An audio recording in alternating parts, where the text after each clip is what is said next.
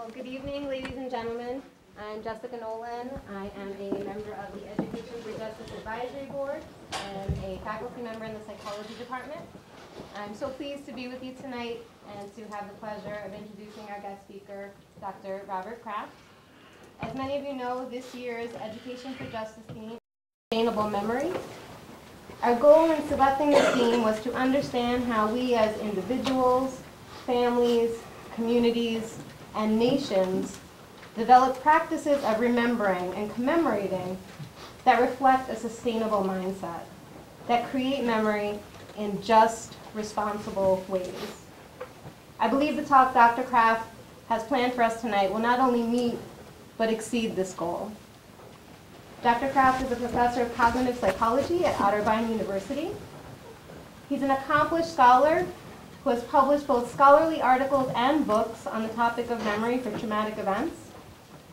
Dr. Kraft's talk tonight will be based on his 2002 book, Memory Perceived, Recalling the Holocaust. This book uses oral testimonies to document how memory responds to atrocity, how people comprehend and remember deeply traumatic experiences, and how they ultimately adapt. Yale University archivist Joanne Rudolph says that Dr. Kraft's book provides a new paradigm for understanding the impact of the Holocaust, both on individuals and for society as a whole. We are eagerly awaiting the arrival of his new book, Violent Accounts, which analyzes the testimony of violent perpetrators and the confrontations between victims and perpetrators during South Africa's Truth and Reconciliation Commission. Dr. Kraft's research shows that what survivors remember and how they remember it shapes their lives and the lives of those with whom they come in contact. As such, Dr. Kraft's talk promises both to help us keep alive the memories of those who survived the Holocaust, but also to inform our understanding of how shared memories continue to influence the lives of the survivors and can be used to educate others. Please join me in welcoming Dr. Robert Kraft. Thank you, thank you. That was very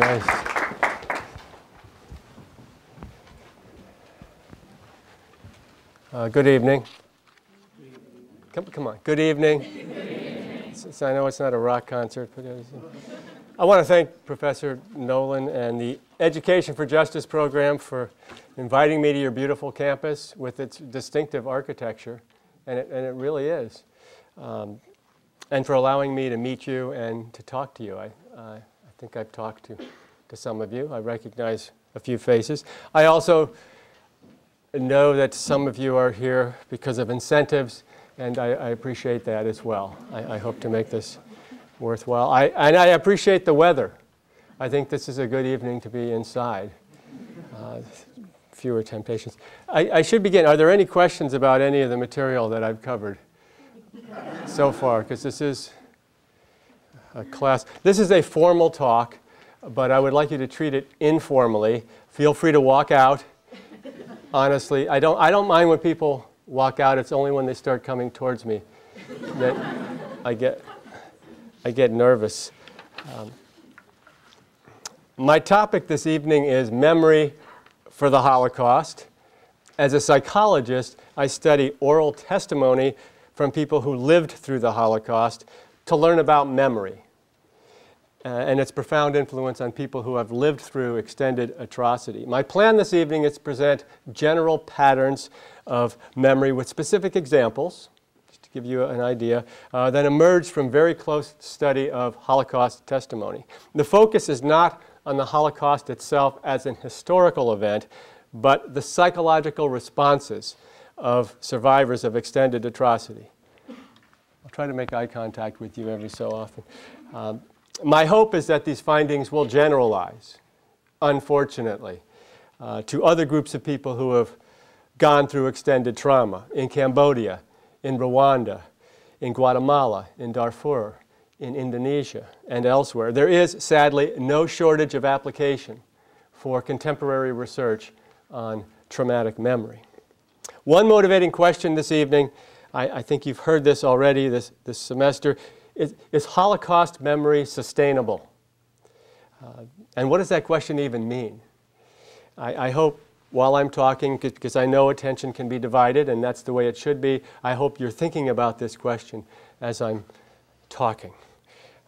And I will offer some interpretations, at least indirectly, and I will ask the question again. To begin, I would like to present some brief excerpts of testimony from people who lived through the Holocaust. This is oral testimony from people who lived through the Holocaust, and decades later, they sat down in front of a video camera and gave spontaneous free recall, just remembered, of these long past events 40, 50, 60 years earlier. They started collecting these in the 1980s and are collecting them today. Mostly child survivors are giving testimony. And in this way, with these examples that I'm about to give, I would like each of us to begin to construct inductively a theory of traumatic memory, building a theory of memory. So I'll start with some quotations. And I'll give the name of the person, not the last name, and just a brief excerpt.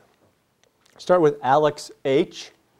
Quote, "For when I look at my children, my grandchild, and I remember what happened to children like them, sometimes there comes a picture before my eyes, and it is so real that I could touch it." Hedda K. Quote, "I can see pictures like in a movie. I can see details, but there is no connection." Solomon M. "Memories are there all the time, all the time." Isabella L. "We arrived to some insane planet, the kind of which no one has ever seen. The sky was black, thick, smelly, stinking, smoke, the burning of human fat. For those who think it happened long ago, it happened yesterday." Sally H. "So these things stay with you. It's something you don't forget. You see the trucks, you see the babies, you see the screaming mothers, you see hanging people. You sit and you see that face there. It's something you don't forget." Hannah F. "I don't remember what I did yesterday. I can put my washcloth in the refrigerator. But the other days, the other years, and the weeks, and everybody else is right in front of me. I go to sleep with it. I get up with it." Irene W. "For some reason, I could not get any tears. Why weren't we screaming maniacs at that point, those of us who saw it daily?" Zoltan G. "You was indifferent to everything. You was like a vegetable. I didn't care if they would kill me in a minute." Celia K. "There wasn't one tear in me. There weren't any emotions at all. You couldn't hate. You couldn't feel."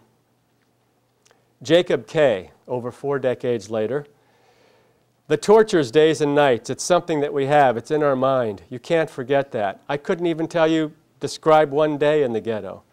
I don't want to live with that pain, but it's there. It's there. It forms its own entity, and it surfaces whenever it wants to. I go on a train, and I will cry. I will read something, and I'll be right back there where I came from. And I can't erase it. I'm not asking for it. It comes by itself." Martin S., nearly 50 years after the events. "I think the problem is, I'm afraid if I open it up, I'm going to have nightmares that I had for years and years, and I will not allow this. I'm afraid it might destroy me." Sally H. "Time makes it even worse." Eva B., 44 years later, "It's going to be there until the day I die. It's more painful. It's more alive rather than less so." Jolie Z. is asked what prevents survivors from talking about their experiences. She replies, quote, "The very scale, the very magnitude, it's unimaginable. You know what? Sometimes I don't believe it anymore. I sometimes ask myself, was it possible? How can anybody believe it if I question it?" After 3.5 hours of testimony, Leo G. says, "This is what you got from me. On other occasions, I might tell you more." Carl S., a child survivor, very young, 3 or 4 years old, during the Holocaust, "I personally feel I am a successful professional in my field as a technician, but as a person, I feel I'm sitting on a volcano." Finally, a quotation from Joanne Rudolph, whom we've already heard from, the archivist of these testimonies and historian, quote, "It is amazing to me how consistently correct people's memories are." She compares what people say to documented historical events. My research took place at Yale University in the Fortunoff Video Archive for Holocaust Testimonies. It's a unique collection of more than 4,000 oral testimonies and growing slowly, recorded from all over the world. Testimonies range from 40 minutes to 8 hours, but most are around 2 hours, and then people have to stop recalling. My work involved the oral testimony of more than 130 people who were victims of Nazi ghettos and concentration camps. They came from 12 different European countries, varying in language, economic background, religiousness, and level of education. They ranged in age from infancy to 43 when World War II started, and from 40 to 95 when giving testimony. In fact, this oldest person was very clear. He said he's 95 and a half. It's important to him. People conscripted into the community of loss, no matter where, are a very diverse group. It's helpful to think of them that way. It's not one kind of person. These survivors gave testimony with the perspective of having lived with their memories for at least 4 decades, some 50, 60 years. I believe oral testimony is the most direct and immediate way to learn about the human experience of historical atrocities. Thoughts, emotions, personal events in vivid detail, information that cannot be gathered from documents or represented in statistics or even depicted in film. How else do we discover the detailed misery of Hannah H. as she hides in a rat-infested cellar, absorbed in thoughts of suicide, thinking about her sister, her parents, her husband, her baby, all killed in front of her, and Hannah running away from each murder? Gampiero Carocci, in the book The Officers' Camp, calls this knowledge little history. Hannah H. describes her transport to the ghetto, quote, "It took us several days to get to Lodz." It's a large city in Poland. "I don't remember how long. I remember these horrible screams because they used to come from outside in to the wagons and they slammed the doors, and sometimes they hurt the people's fingers. And this was the first time I heard people screaming with pain." The historically inconsequential detail of fingers painfully smashed is a point of entrance for all of us to begin to understand these widespread atrocities, at least partially. I think we can all understand that. Oral testimony collected by an archive is especially suited, I think, for studying memory. People can engage in uninterrupted recall without an outline. They talk without an imposed structure. At the end of her testimony, Magda F. summarizes her efforts.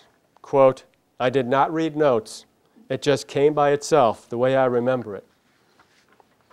During the recording of one testimony, I happened to be with the son of the survivor. I was out of sight in the control room, and we were both listening to the son's father's testimony, and the son became agitated. He started pacing around the room, and within 5 minutes he said, "This is not what we came to talk about. Why is he talking about this?" Most survivors of atrocity are more likely to reveal guarded information to a prepared stranger, to an interviewer, than to friends or even family. And many survivors are reluctant historians, resisting the giving of testimony until many years after the events, and sometimes never. The most pervasive finding in my study of Holocaust testimony is the extraordinary persistence of memory. I don't know if there's anything else organic like this in nature. Specific memories can remain vivid and powerful for more than 50 years, causing people to cry suddenly a half a century later, to break down uncontrollably, to become angry. Core memories can remain accurate and unchanged over very long periods of time, although interpretations may change. Memories can intrude unbidden and unwanted and powerfully into the consciousness of the individual. While recalling, people can become immersed in memory, lost in the events of the past. Memories of long past events can influence present behavior right now without awareness of this influence. That happens in many people. Recent memories do not weaken or conceal older memories of atrocity, and time does not diminish its potency. Recalling traumatic events does not reduce emotional pain. Why do Holocaust memories endure with such tenacity and power? Probably several reasons. I'll list 4 reasons. One reason that seems obvious, I think, is that the routine existence of survivors during the Holocaust stands apart clearly from any other set of memories, even of painful memories. Irene W. says, quote, "There is a division, sort of a schizophrenic division or a compartmentalization of what happened, and it's kept tightly separated, and yet it isn't." Isabella L. states flatly, "I am not like you. You have one vision of life. I have 2. We have double lives that we cannot cancel out. I can talk to you, and I'm not only here, but I see Mengele, I see the crematorium, and I see all of that." Listen to just a few phrases the survivors use. A double existence, another world, a schizophrenic division, 2 worlds, 2 different planets, double lives.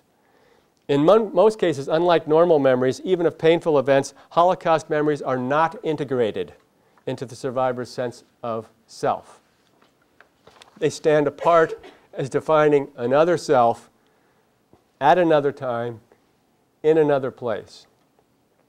And this duality exists for places that were sites of past atrocities. In an article on the genocide in Rwanda, one of the survivors explains that when he looks at a soccer field in his village today, he thinks about the massacre that occurred in that field. But when others look at it, he says, they think about soccer.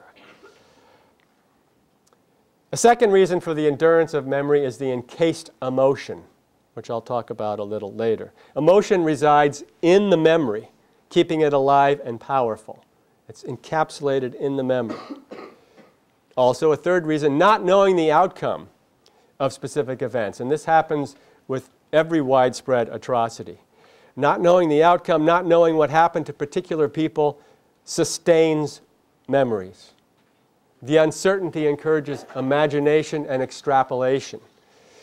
Leo B. interrogates the intolerable unknown of his family's death, quote, "Perished. How?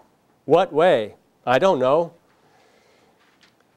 The inescapable uncertainty from mass destruction has other entailments, which I think we can relate to, along with the violation, anybody who's been traumatized, along with the violation of basic beliefs about self-worth, about justice, about invulnerability, which are gone. The laws of probability were also violated, which are, I think, the most dependable laws on earth.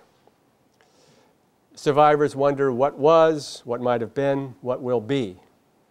They know better than to believe in what Milan Kundera, the writer, refers to as the noisy foolishness of human certainties. Finally, survivors remember to preserve the existence of those who were murdered. To forget is to kill again. To remember is to preserve. So the memories are unique. There is the emotion, there's the uncertainty, and then there's the desire to remember. One question that must be addressed right now is, why is the Holocaust so difficult and other atrocities so difficult to comprehend? What is it about the Holocaust and human understanding that may preclude understanding? Although my research is primarily about memory, it's also about learning. How do we learn about these otherworldly atrocities? How can we learn about the Holocaust? In many testimonies, the survivor states emphatically that the listener will not understand. One survivor, Leo G., I've mentioned him, presented over 3 hours of testimony in 1980 and then returned for a second testimony 8 years later, another long testimony. Even so, during his second testimony, Leo G. makes the following statement. I still believe it can't be told. They might hear it and sympathize with it and believe it, but not understand it. He continues by telling the interviewers that if they listen to him for a while and they tell him they understand, and they have no more questions, then they do not understand. And if they do have questions, and if they do not understand, he will tell them more. And if he tells them more, then they will need more questions. And so on. Which invokes the fundamental paradox of learning anything discussed by Plato in the Meno. Learning consists of relating new information to old. That's how we learn, assimilating new information into prior knowledge. But if something is truly new, it does not relate to prior knowledge by definition. Therefore, cannot be learned. The Holocaust, according to survivors, is something truly new. And yet, many of the survivors who lived through the Holocaust did find a way at least to try to survive. They understood enough to try to survive. They understood enough to try to tell us after many years of silence. By the way, one of my favorite tropes or figures of speech is paradox, and I hope there is enough paradox in this to keep people engaged. The primary unit of testimony is the episode. It's a discrete event with a start and a finish. It's a small story. The basic elements of the episode are vivid perceptual images, deeply felt emotions, and actual physiological experiences. Martin S. summarizes the structure of his thinking, quote, "I just know episodes, specifics. That comes back to mind repeatedly." Clemens L. agrees, quote, "Only very highly charged, painful memories are with me, specific memories. The memories are perceived. There are strong visual images, and the survivors make direct reference to these images. The episodes are then constructed from these perceptual images, with the interpretation of the images being a separate process. Sometimes this is directly apparent. Here's an informative quotation. Sally H. tells of a boy at the Skarżycko labor camp who stole a belt from a machine he was working with so he could use the leather to cushion his wooden shoes. His feet were bleeding. The boy was caught, and then he was hanged for his crime. And Sally was forced to witness this hanging, along with the other inmates of Skarżycko. Quote, "At the time, I thought it was a man because I was young. The older I get, the younger that face looks. It was a boy. And we had to watch this. We had to watch that boy being hanged." So the visual image of the face stays constant, but the interpretation changes. The testimony reveals two levels of memory: core memory, and narrative memory. Core memory, and we each have these whenever we form memories. Core memory is the elemental representation of the original phenomenal experience in the form of visual images, sounds, smells, tastes, emotions, bodily sensations. Narrative memory is then constructed based on these images in core memory and then often shaped in accordance with narrative conventions. Once upon a time, or the use of archetypes. Those who give testimony usually draw on narrative memory, and their testimony is structured and coherent. It's very unsettling, but we can understand it. They're just a series of small stories. However, sometimes when describing a scene, survivors may be drawn into the original core memory. The outside world dissolves, and the survivors become immersed in visualizing the events. When a person is fully visualizing, or back there, as the survivors often say, the images are conveyed in raw form, unstructured and impressionistic. And testimony can seem disjointed, just a series of words, of powerful words. In terms of subjective experience, back there refers to a type of consciousness, I think, similar to hypnagogic sleep. with the images of memory possessing the fierce vividness of dreams.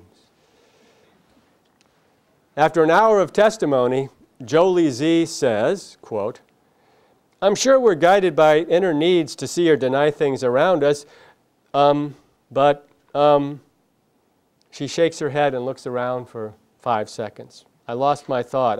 I'm back there," she gestures with her finger. I'm just back there. Jolie describes what she sees: mud and just gray and mud. She shakes her head. Bodies. She sighs. Oh, I know what I was trying to say. Later, Jolie describes the experience of being back there.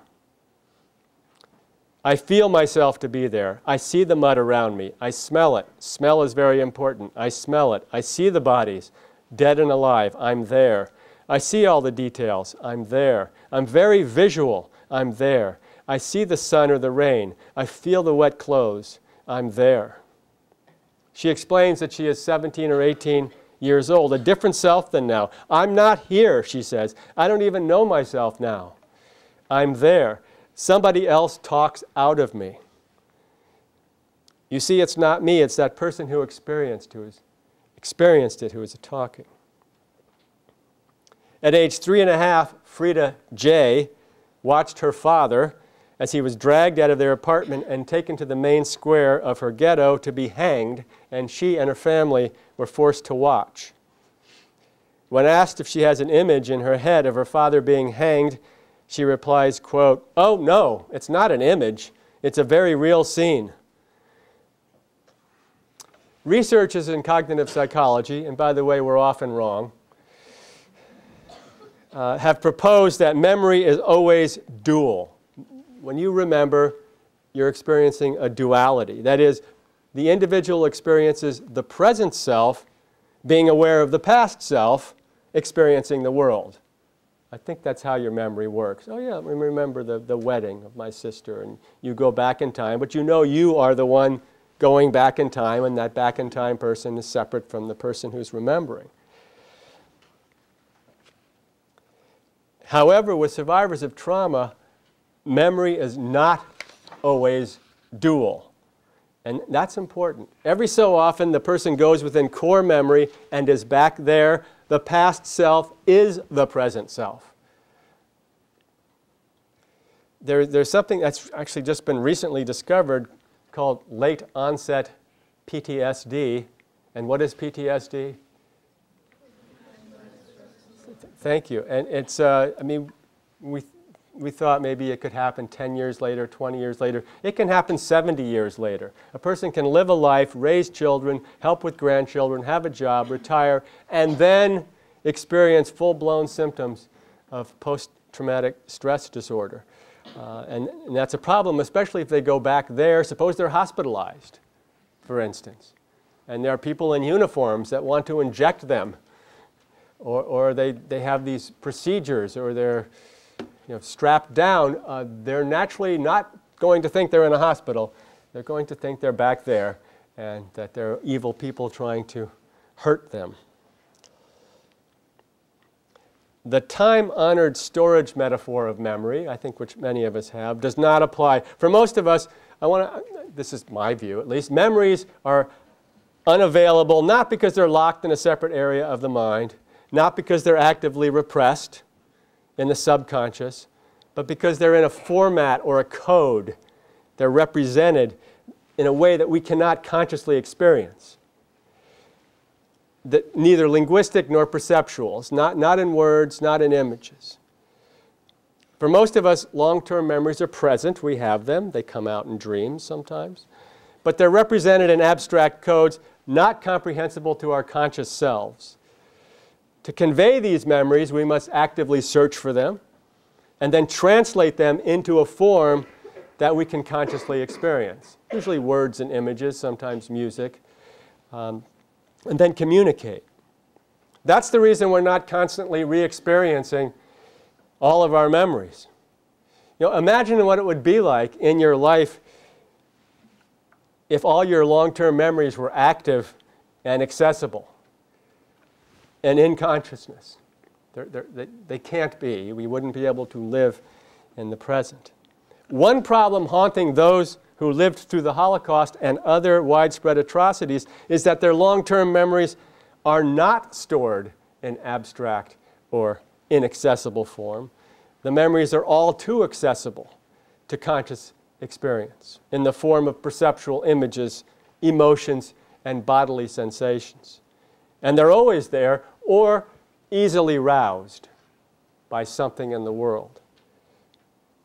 During testimony, there are numerous instances when the recalling of a specific event produces sudden grief or anger. It's surprising to both the people recalling and to the people listening. The display of emotion is abrupt and unexpected until one realizes that the emotions are released with the disclosure of the specific episode in memory. Emotion is in the memory. When witnesses cry, for example, they're giving testimony, they're dressed up, they want to do a good job, they want to leave a record behind. When they cry, they often apologize. They didn't know they were going to cry, indicating that they're surprised by it, that they cannot control the pain of memory, that specific episodes are the source of emotion. Judith G. explains, quote, "The scars are always there, but when you think about it, there is a great emotional charge that carries forward." When the poet Theodore Retke wrote, "We think by feeling, what is there to know?" he embraced both the concept of emotional representation and its primacy. Events in the world can tap directly into the well of core memories, unexpectedly, which can then pour into consciousness, which can then lead to reactions that are unavoidable and physical. Celia K. is clear about the extent and power of her memories. "I'm not looking for it, it just automatically keeps coming to me. And somehow everything is vivid, very much alive, very much." She then relates a recent incident. A bonfire had been built to burn some garbage in her backyard. Unfortunately, unexpectedly, the fire vividly retrieved the memory of her cousins who were burned alive in a small synagogue, which she saw. Quote, "I became so hysterical, was screaming nonstop. I could not stop. I was screaming until my jaw came out. I could not put my jaw back in, and I could not control myself." She had to be restrained. This is half a century later. Selena R. talks of overwhelming emotion the one time she visited Auschwitz. Quote, "There is one place that they collect hair and eyeglasses," some of you have been there, "and I saw that mountain of glasses. My little brother wore glasses, and when I saw those glasses, I was hysterical. I was so hysterical, I just couldn't stop crying." Survivors are initially surprised by the emotion when they're talking about it, but after becoming aware of the connection between memory and what triggered it, they construct their own theories to account for the emotion. But these theories provide an explanation for them, but they don't prevent the emotional flooding. I mean, I'm not a literary person. I'm not great with metaphor, but I think of tuning forks. I mean, you bang one tuning fork and another tuning fork of the same type will begin ringing because of the resonant frequency. How many have had physics? So it's as if some tuning fork has been banged and this other one starts vibrating from a distance. And you can have a theory about resonant frequencies, but it's not going to stop this tuning fork from vibrating. The memories are going to pour forth. In addition, Holocaust memories affect the behavior and attitudes of survivors today in ways small and large. I'll ask for an answer. Martin S. says, "I will always have my tank full of gas." And he explains, if it gets 1/8 below full, he goes to the gas station and fills it up. Make sure it's full. Why? He's been doing this for decades. I'm sorry, I know this is abrupt. And it takes... That's exactly what he said. He says, "I'm always ready to run." Yes. And I mean, this is just one example. Many survivors have specific attitudes about food. and other things. And it was pointed out to him finally, but it doesn't matter. And people who were children during the Holocaust will do things like buy tens of thousands of dollars of presents, birthday presents for their children. I mean, I suppose the children don't mind, but it is, for most of us, abnormal behavior. They're trying to recover what they lost.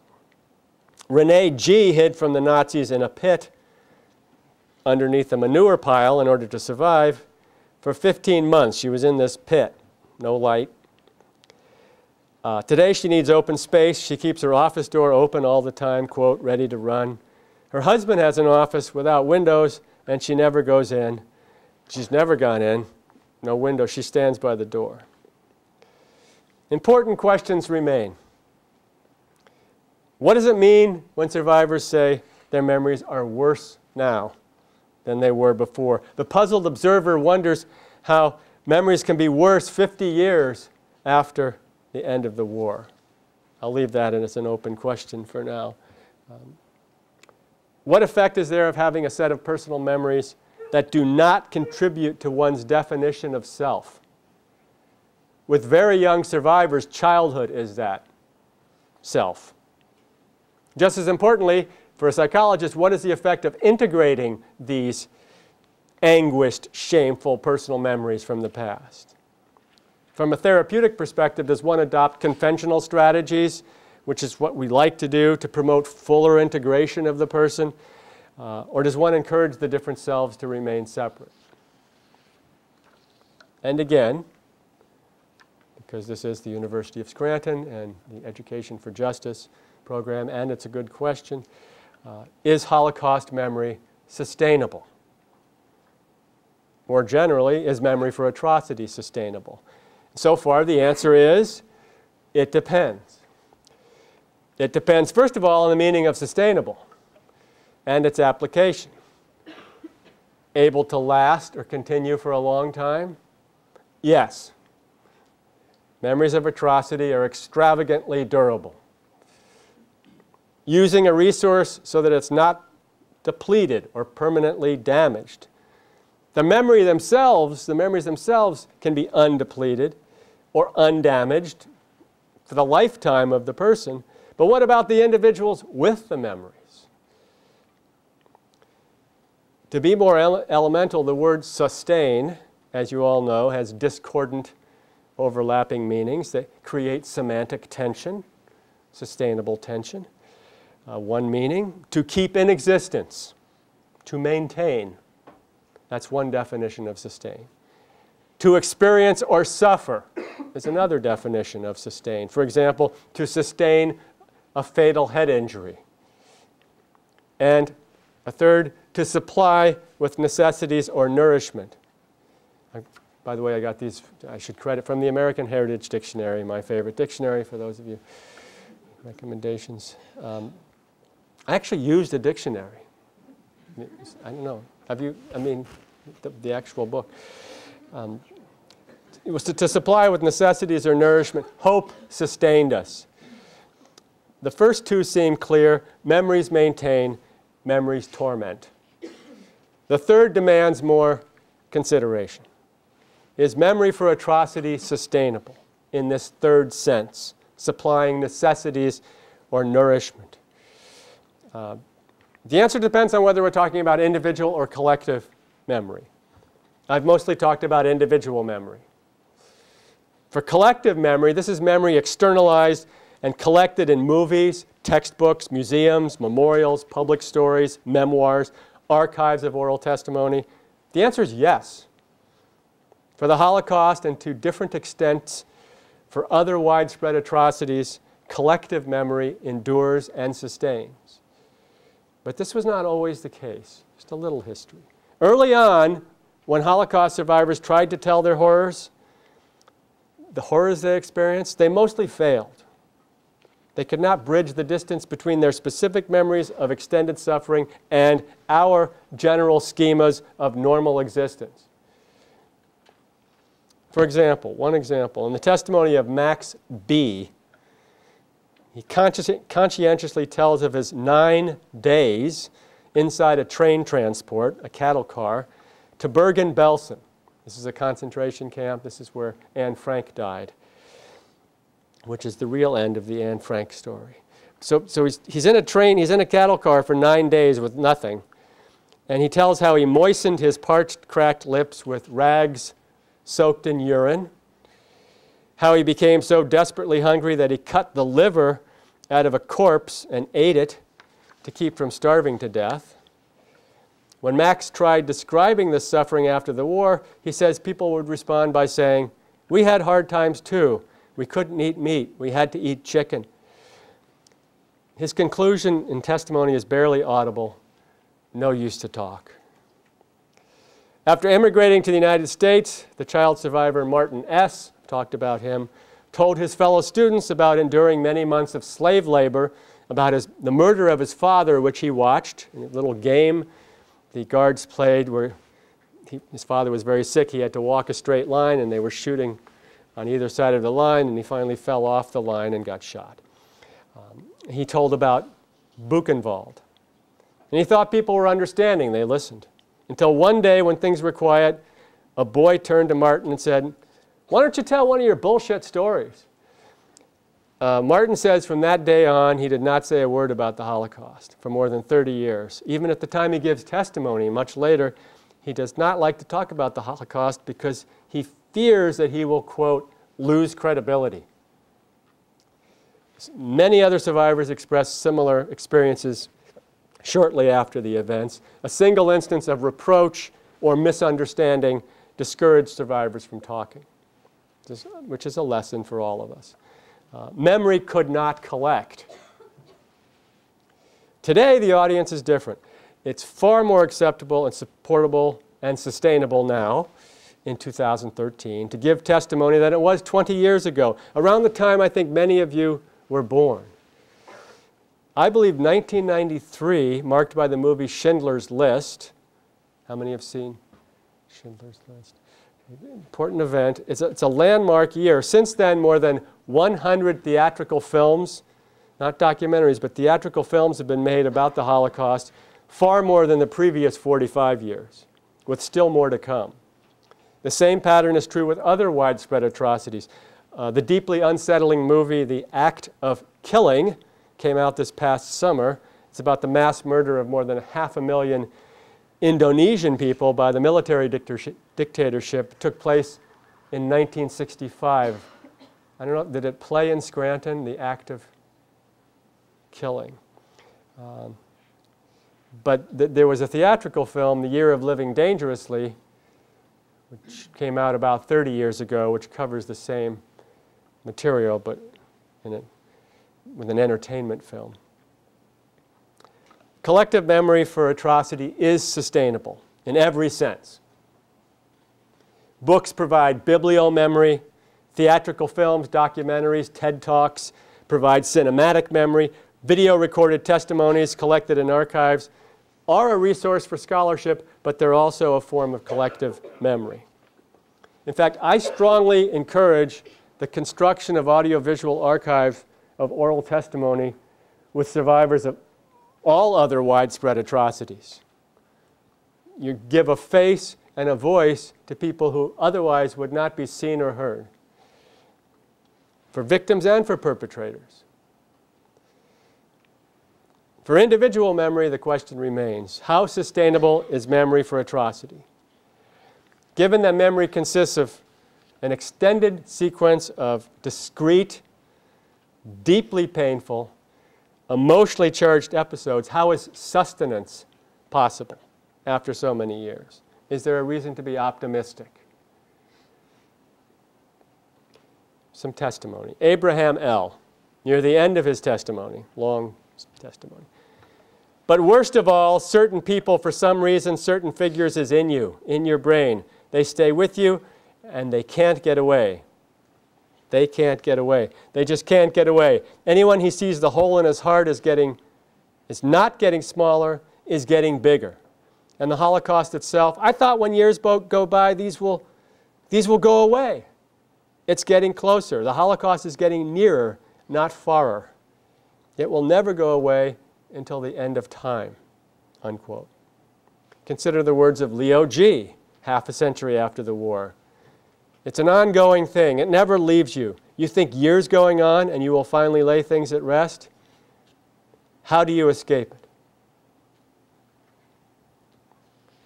That's individual memory.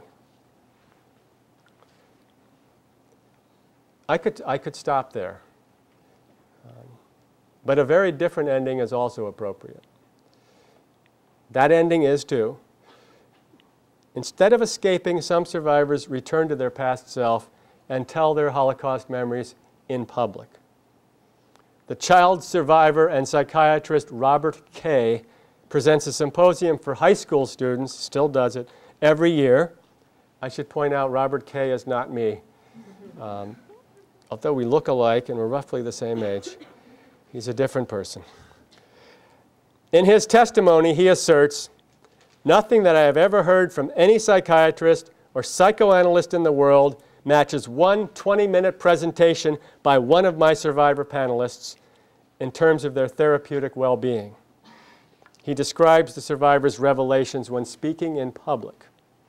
Quote, "They discover there are 500 students there who listen to them. And you should see the listening that goes on when they speak. And they see perhaps they're doing something with their experience that some of those 500 will be touched by them, to perhaps make even this much of a shift in their perception of life, their philosophy. That gives the survivor great hope. And I've seen them go through it and get depressed and break down and be in tears and stay depressed for 2 weeks and then tell me it was the best day of their lives." Unquote. With public disclosure, I want to make this important, the telling releases painful emotion but does not diminish it. Narrating the traumatic events does not provide meaning to the past suffering or to the memories. That's important. Change occurs in the function of memory. No longer meant to be hidden, memory is meant to be narrated, to educate and to document. Translating memories of atrocity into understandable narratives in public can give meaning and sustenance to the act of recalling, an act that previously provided only torment. In the blunt metaphoric words of Robert K., quote, "It's turning shit into gold." That's my second ending and my last one. Thank you.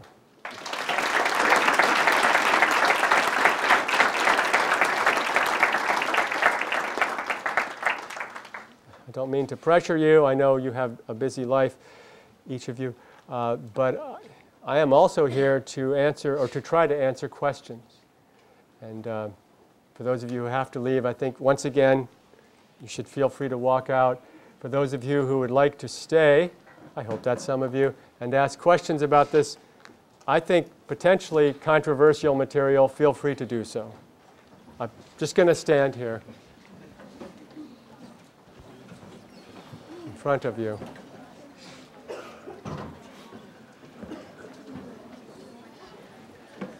I thought,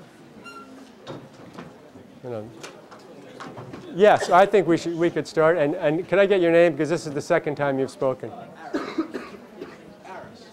Harris? Yeah. Harris. I was wondering if the way the traumatic experience is similar to soldiers in the military, who had to survive that as opposed to being prisoner of war. Does that have a similar traumatization that they were, or how does that affect their survival?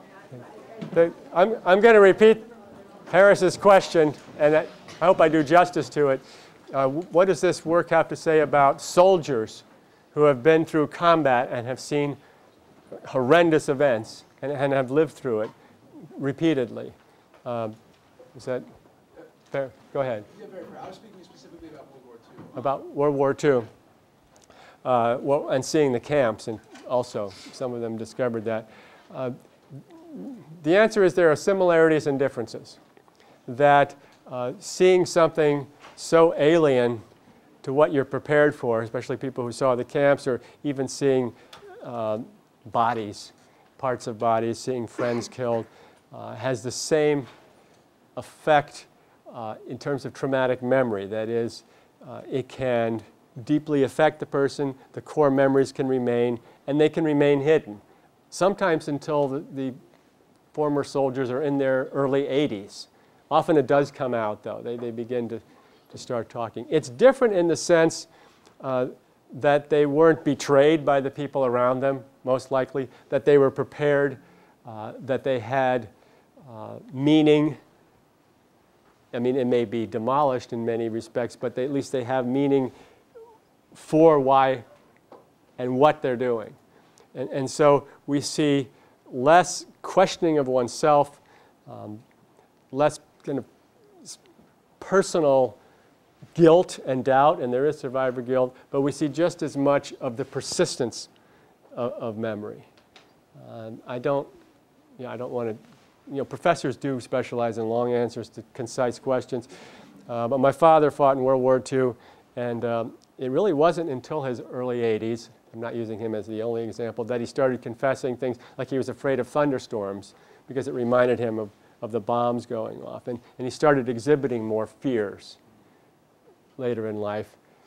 I think in part because the distractions are gone. You have to raise a family. You have a job.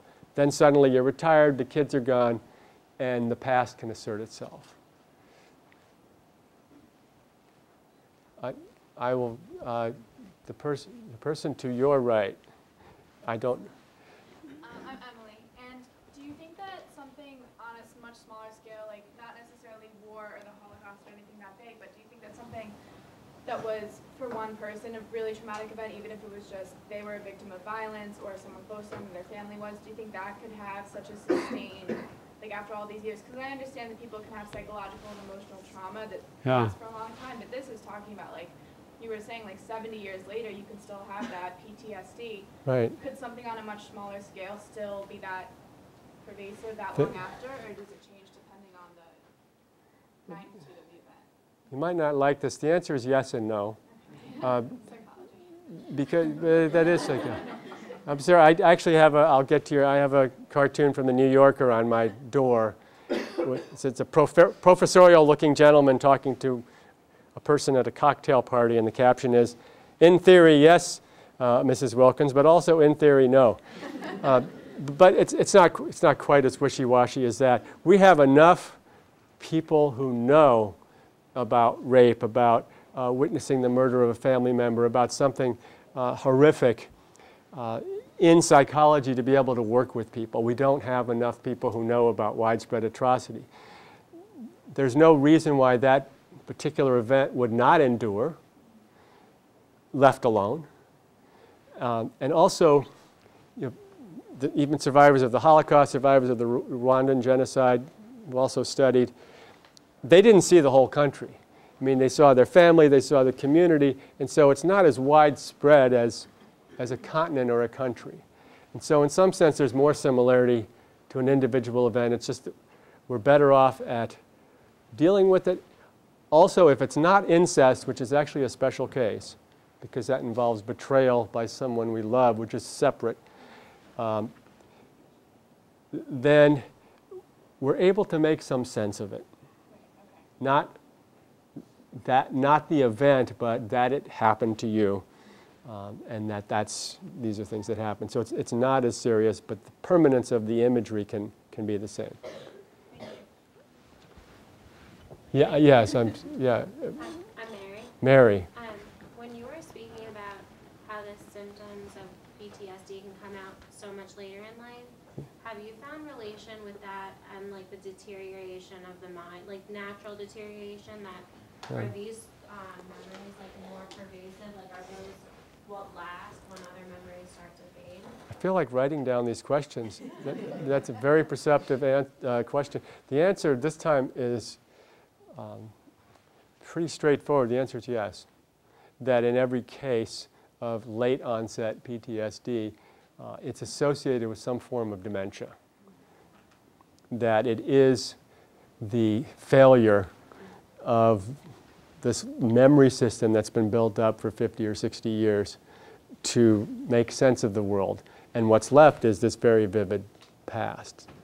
So I'm sorry this is such a simple answer, but yes, it really does depend on the breakdown of normal memory, probably through some kind of organic process. I guess I'll move from stage left to stage right. You are? I'm Tyler. And so does that mean that our coping system with the world around us depends on the formation of new memories, and when this holds, then we are constantly haunted by our old ones? Could you, I mean, it made sense, but I didn't quite get it. That is, and it's my fault. Could you, that is, it sounded like, yeah, we're making new memories, and we have old ones, and what was the third part? I was just wondering if if we depend on the structure of new memories to cope with the world, and the loss of that causes us to be haunted by our old ones. That's accurate. Is that what, but that's not quite what you're asking, is it?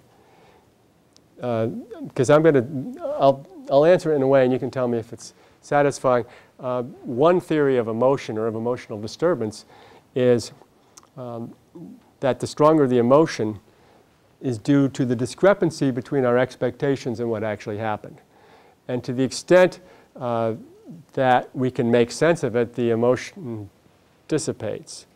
So if our new memories or our former memories can somehow make sense of whatever this traumatic set of episodes is, then it can help with the pain of that by lessening the discrepancy between at least what we expected at the time and what we realize is possible. But we do need knowledge, and we do need a healthy memory system in order to be able to deal with our destructive memories. Is that, did I in any way touch? Yes, that's exactly what I was. That was just luck on my part then. Please comment. Because one of the ways that we opened this year's theme was to show the film Memento, to have us start talking about memory. And there's something that the main character in that film says that I think relates directly to Tyler, to the question that you had. The main character condition where he can't create new memories, and he's stuck at a certain point in time. And one of the things he says during the film is, how can I heal if I can't mark time? It's one of his questions. And I think that that speaks directly to the question that you were asking. Do we need to be able to mark time and create memory in order to deal with the painful emotional experience kind of things? The answer in the movie is no. Right. In that Right. And by the way, if you haven't seen Memento, it's 2001. Christopher Nolan does Batman now. I mean, as a psychologist, I'm especially critical of psychological films. That is really perfectly, it is accurate. It is what happens to a person who loses the ability to form new memories.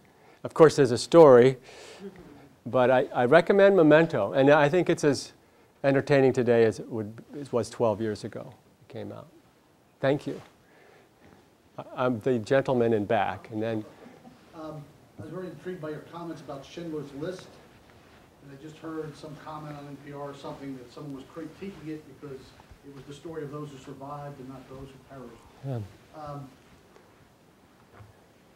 The communal memory, the social memory for many of us is based on the movies, or maybe something like Mila 18 by Leon Uris. Our experience of this is at least one step removed, and I'm sure you can critique the movies and the novels about, or even the Diary of Anne Frank movie, which I saw before I read the book as a kid. For your, would you call these patients or clients or the persons you've interrogated? I call them witnesses. Witnesses, okay. The witnesses, do witnesses find these things helpful? Are they, I was haunted by your comment about the kid who said to the kid, tell us another one of your bullshit stories. Right. Just your thoughts on how the movies interact with this whole thing. I have two comments, and if I forget the second, please remind me. That I think we're fortunate in that in some historic events, I mean the recent movie Lincoln, which has a few mistakes in it, in some historic events that we have one film. and that's what we know about the Emperor of China in a particular dynasty.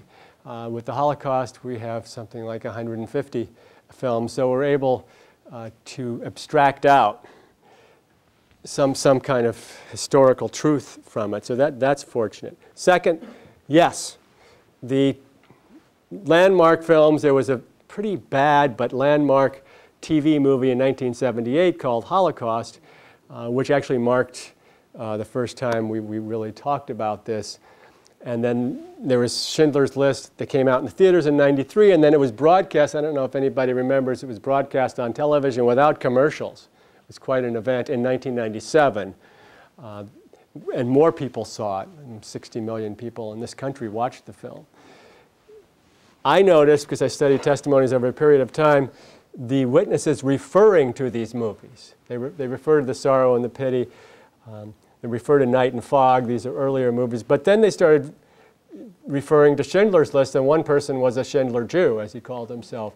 So in general, even though it was Spielbergian and there was a redemptive ending, it's still accurate, even though not representative. People refer to that film and to other films as a way of trying to communicate their experiences. I found, of course it's not everyone, no complaints. Even with the controversial, I don't know if you know this, Life is Beautiful with Roberto Benigni, which was kind of a comedy, but with pathos. Even that film is referred to not by critics or scholars, but by the survivors themselves as something helpful. And I'm so sorry because I was going to call on the young woman in front. Thank you. I'm sorry, I was a gender, but the young person in front. Thank you. I'm just focusing on young. So I really want to thank you very much for this insightful lecture, and to share with you that I am a child of 2 Holocaust survivors. And your lecture evoked a very powerful memory in me, and I'm going to have to process all that, about when, as children in our home, when somebody got a finger caught in the door or something, then my mother would start screaming, and you call every single time that happened. She would call that the Nazis would do that for sport at night in the camps. They would just randomly select somebody and just take their hand and torment them. Yeah. So, and you know what? I have actually transfer that memory into my children, which is unfortunate.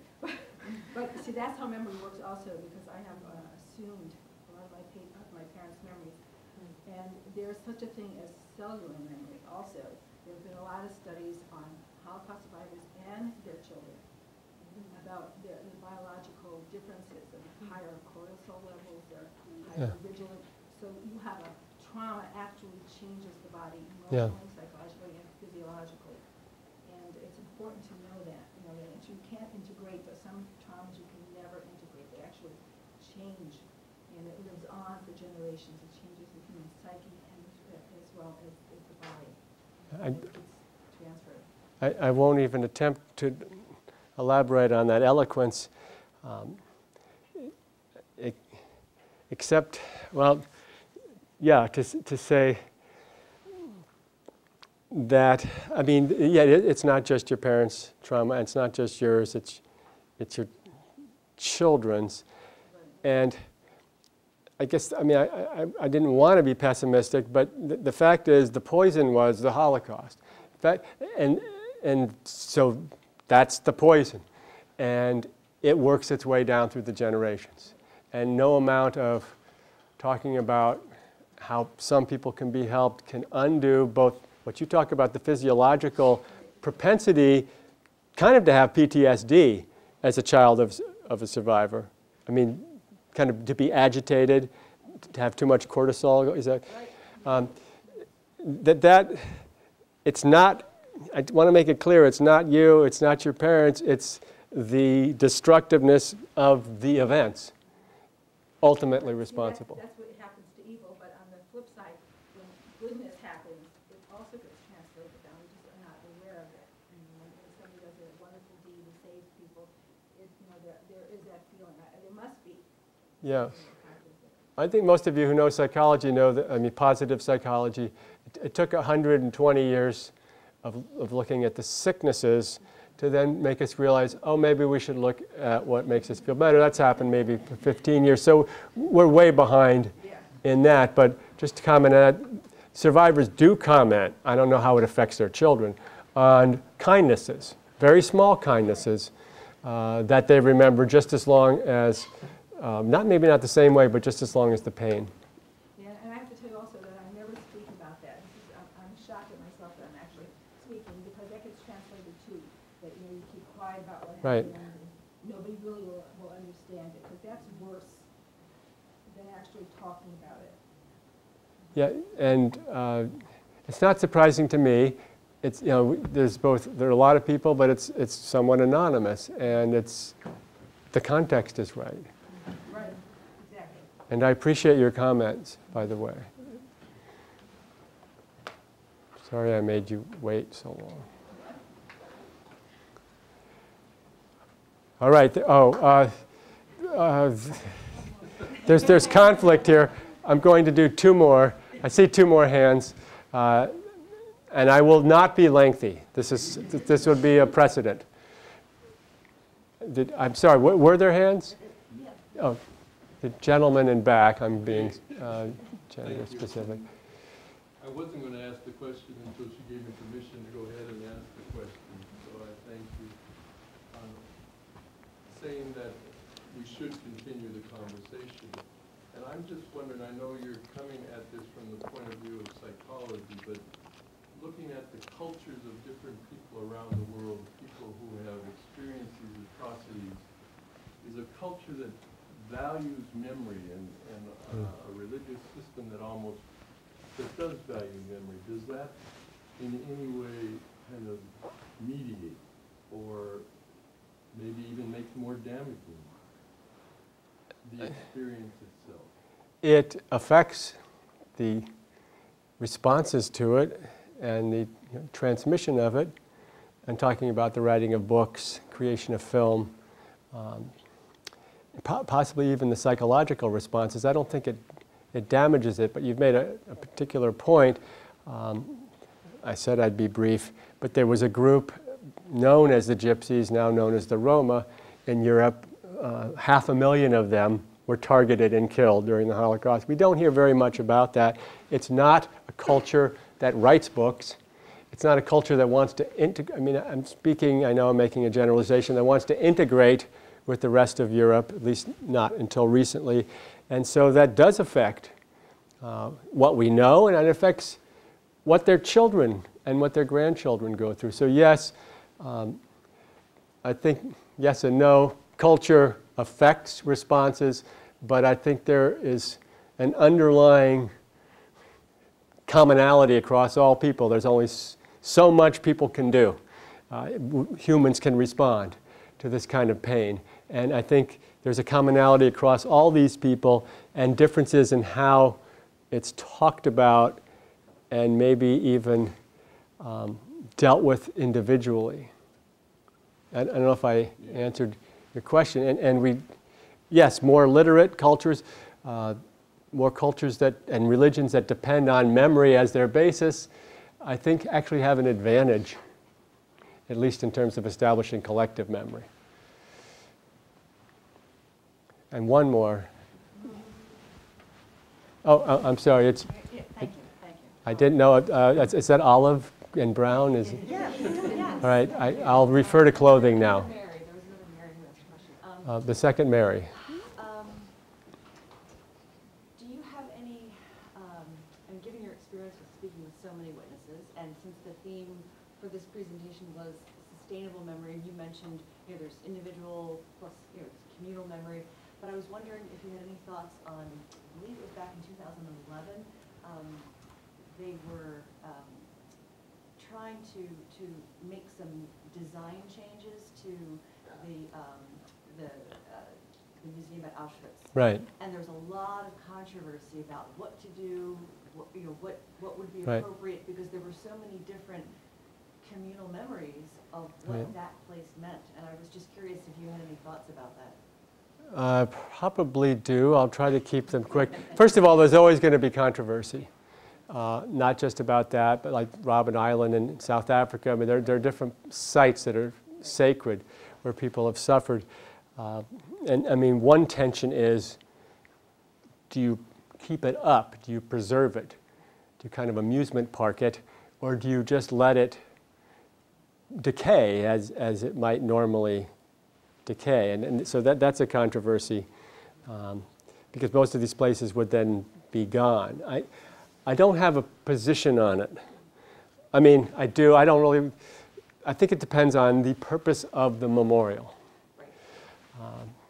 And places where, like, for some yeah. people, the purpose of it was it's a cemetery. Yeah. For other people, it's an educational Right. vehicle, and I mean there were other issues too, which had to do with It really depends on the function, and it's multifunctional. For instance, the United States Memorial Holocaust Museum, there will not be that controversy. It's built to create an experience, maybe a 3 or 4 hour experience for people, and it will be maintained to do that. It's off-site. I think Yad Vashem. How many have been to the Israeli museum? It's. I think it's built to recreate the experience and to educate, but it's also off-site. So it's only the on-site memorials where there's controversy, and that's about all I can say, other than it was a good question. I mean, what do we do? Oh, that was a general question. Here's one thing we should do. I'm going to say thank you very much for your attention, and really I think you should feel comfortable leaving now. I'm still going to stay here for individuals who want to walk up, and I'll get down at your level, who want to walk up and talk or introduce yourself. But other than that, thank you very much for what I consider to be devoted attention and superb, and I hope memorable, stealable questions. Thank you.